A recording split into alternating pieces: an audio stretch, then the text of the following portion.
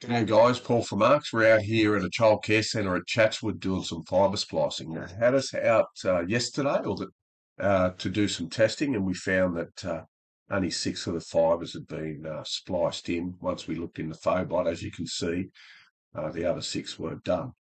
So yeah, they want to get the other 6 done so they can have redundant fibres, and they need to patch in another pair. So we've got all that ready. We're getting set up.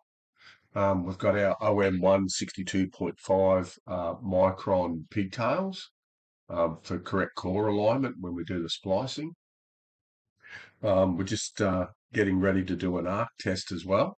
So we've just done an arc test before we start doing any fibre splicing.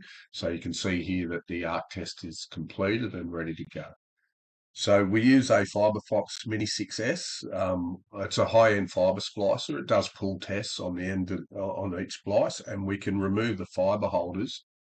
We can strip and clean the fibre, then sit it into the fibre holders, drop it into the cleaver, as you can see, and then we can cleave it, and then we can move it all up into the fibre fusion splicer, the Mini 6S, and it's exactly where it needs to be.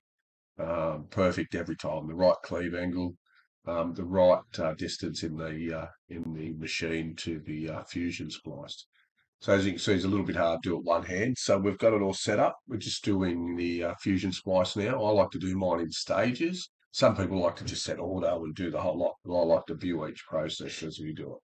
So there you can see we've got a good clean splice and a 0.02 dB loss, which is average for multi-mode 62.5 micron fibre. Now we've just dropped it into the oven. We've got 11 more to do. Thanks for watching. Cheers.